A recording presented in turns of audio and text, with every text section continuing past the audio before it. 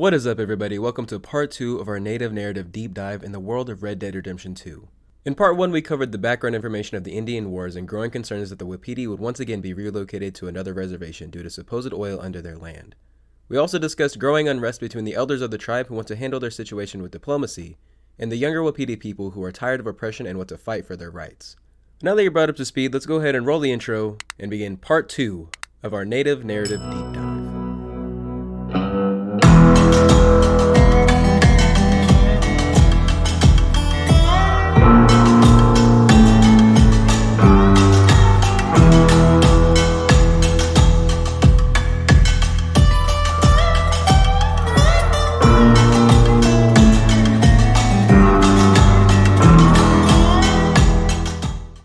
If you remember, the last thing we left off with in part 1 was Arthur heading to the Wapiti Indian Reservation to speak with Rainsfall at the request of Charles Smith.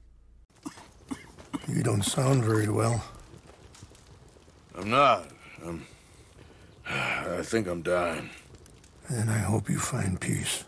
I don't know too much about peace. Apparently not. Did you have fun with my son, the impetuous prince? I believe you went on a raid with him. I'm sorry. I suppose I lack the grandeur of a conventional king. I don't know too many kings. Colonel Favors, he has already exacted some measure of revenge for the raid. 2 women were assaulted by his men. I'm very sorry about all of this. Yes. Sometimes the correct path, the bravest path, is the least obvious, and also the gentlest. I'm a great disappointment to my son. Your son seems to want a war. My son thinks there is glory in death. Maybe he's right, but for me, I saw death being handed out so freely by the most foolish of men, I never could equate it with victory.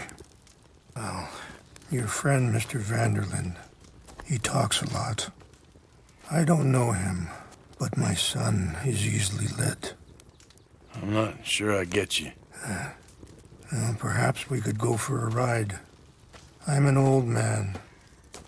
My whole life I have tried to bring peace. Then maybe you can take pity on my plight. Please, it won't take long. Sir! I'm glad I caught you, sir. Captain Monroe, do you know my friend, Mr. Morgan? No, sir. I don't have the pleasure. Arthur Morgan. It's an honor, sir. How can I help you, Captain? I was just in Saint Denis. I spoke with the mayor. It's not good news, I'm afraid.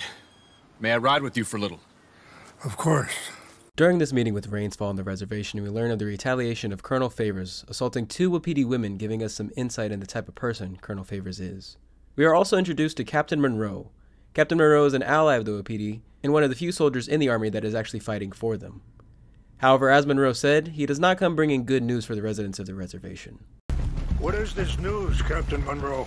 Yes, sir. As I mentioned, I did speak again with the mayor and the Bureau of Indian Affairs in Saint Denis at length, but regrettably, it appears the oil company has already received approval to move forward with drilling on the reservation's land. I supposed as much. So what does that mean for us now? I'm not sure just yet. I didn't get the impression anything would be happening for a few months. I'm very sorry, sir. I did everything I could. I know, Captain. And I assure you I will continue to do as much as I can. Mr. Morgan, would you have time to help me at all? I would rather certain actions were taken by friends outside the tribe. Sure, I can help. That's good news. Thank you.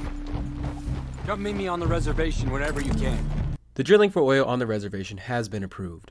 Although action will not occur for a few months, the Wapiti tribe will have to move once again.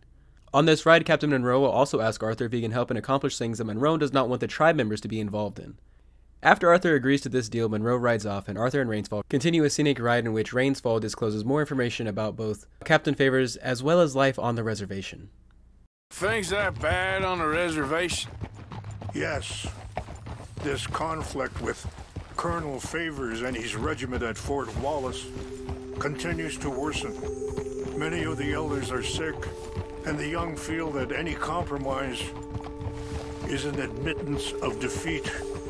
Well, we ain't done much to calm the situation. But I have to continue to seek to resolve matters through peaceful negotiation. War would be futile. Your people are lucky to have you. I'm not so sure about that. The army aren't all bad men, just as my people aren't all good. But this Colonel Favors, he walks an old line. He's obstinate and he hates Monroe. I just hope between us we can work this out. This ride gives a great amount of context to the bigger picture occurring. The tribe are sick and weakening due to lack of supplies, and young people view any compromise as losing, so their patience wears thin with the action or inaction of Rainsfall. On top of all that, Colonel Favors seems to hate Monroe, the one ally that the Wapiti seem to have in the army. All of these details will come to a head later. However, as Rainsfall and Arthur approach the spiritual site, they discover that the site has been ransacked and artifacts of the site stolen, meaning that war is the only outcome, unless Arthur can retrieve the items without the tribe learning of the transgression. Oh, there they are. These brave men. Some of Colonel Favors' men. They must have been the ones who did this. Are you surprised this happened? Not at all. But I hope we were past this. Well, you got land they want. Land with oil. They moved us here. They've taken everything we had. I signed 3 treaties myself, and they've broken each one. Now they've taken the last hope. Now my people are going to want a war. A war they can't win. Not if I get it back. After retrieving the items for Rainsfall, he hopes that having the items back can ease tensions to some degree. Here, I got your things, I think. Yes, thank you. I'm very sorry about this. Even sacred things are only things. People, the heart, matter more. I should not have let you do this for me, but perhaps it will stop a bigger massacre. With these, maybe I can calm my people. It is this interaction that cements just who Rainsfall is. He is a chief wanting peace, knowing that if he does not remain compliant, his tribe will cease to exist. However, while Rainsfall wants peace, it seems the narrative being pushed against his people is not in his favor. As a newspaper that can be found after this mission reads as follows. Tensions high, fears of return to Indian war. Army in Amberino on edge. Fort Wallace requests more troops. The management of the reservation is a cumbersome business, and the fact that issues occasionally arise is not the fault of the administration or Congress. Money is appropriated quite liberally and honestly for the care of the Indian people. The children are taught something of hygiene, fed and clothed, and given shelter, yet still the Indians contaminate their own water and end up spreading typhoid to all and sundry. The Indian problem will not solve itself. The Crow, Shoshone, Cheyenne, and even the Navajo have signed treaties and been moved to very generous reservations, taking to agricultural life and the tenets of Christianity. However, those contained at the Wapiti Indian Reservation remain warlike, spurred on by their chief and his son. Military officials stationed at the nearby Fort Wallace warn that armed hostilities are a distinct possibility. These Indians acting in conjunction and harmony with government officials could prosper and become friends to the Americans, who have tamed the lands from New York to California, instead exhibiting savagery, ingratitude, and surly behavior. The treacherous Indians falsely accuse mistreatment. In the light of all the tensions reported in the region, Washington has sent another military delegation to try and reduce the tension. This article deliberately misrepresents the situation and paints the Wapiti as the aggressors of this narrative, rather than victims of circumstance at the mercy of oil tycoons and the army. At this time, we can return back to the reservation to check on Captain Monroe and see just what Arthur can help him with that he did not want the Wapiti being involved in. Captain Monroe. Of course. Chief's gone out trying to find medications. It's quite a business. Yes. Thought we were through with all of this. Well, we are, mostly. Colonel Favors seems to think the natives have broken some promise they never made, and apparently he's punishing them by withholding vaccines sent down by the federal government. Really? I was supposed to oversee the administration of the vaccines. Now I hear the wagon's been diverted. Why would he do such a thing? To be honest, I truly don't know. They say he didn't have a very good war, so maybe he's trying to start another one. Is that what you think? I'm trying to find out, and he knows I'm trying to find out. He'd love to provoke me almost as much as he'd love to provoke these poor bastards. Meaning? Meaning that despite the fact that I think he's a horse's ass, he knows I think that. So we're just stuck here trying to make the best of things. This is the best of things. Children dying of diseases. No. This is awful. Where is this wagon? Where can we find it? I can show you. It's supposed to be heading to Wapiti after coming up through Valentine, but it's been diverted south instead. Come on, Captain Monroe. From this interaction, we learn that Colonel Favors is withholding vaccines from the Wapiti people, and that he is instigating war with the Wapiti in order to save his personal reputation. Even worse, Favors' personal war against the Wapiti to save his career seems to have corrupted his regiment. I was sent down from the north after all the news of unrest in the region, but I think my presence might be making things worse. What do you mean? I worry he's taking some of these actions more to protect himself now. He can incite more retaliation, maybe he can prove a stronger defense. Well, like destroying that shrine. Yes, and taking their horses. I mean, I don't know if he personally sanctioned any of this or not. This is the other problem. There's a culture now in his regiment. The rot has traveled down the trunk.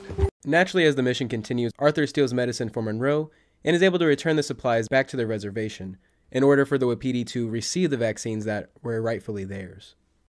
Now that we've helped Rains fall and Captain Monroe, it's time to return to Dutch and just see how his influence over Eagle Flies has grown. We meet up with them as they prepare to ambush and humiliate an army patrol as retaliation for the actions against the Wapiti. While Eagle Flies views this as a power tactic, Dutch informs Arthur that this is all part of the plan to use the Wapiti to distract the government to allow for their gang to escape. Besides, it's perfect. People will see these boys, they won't notice us, and they'll think we're gone. Everyone will blame everything on the Indian problem, and we'll disappear up the river. During this mission, while it initially goes well, it turns out the army is unwilling to be humiliated and sends reinforcements. By the end of this battle against the army, Eagle Flies is captured and Dutch and Arthur narrowly escape. After the smoke clears, the Wapiti, with the assistance of Dutch Vanderlyn, has attacked the army.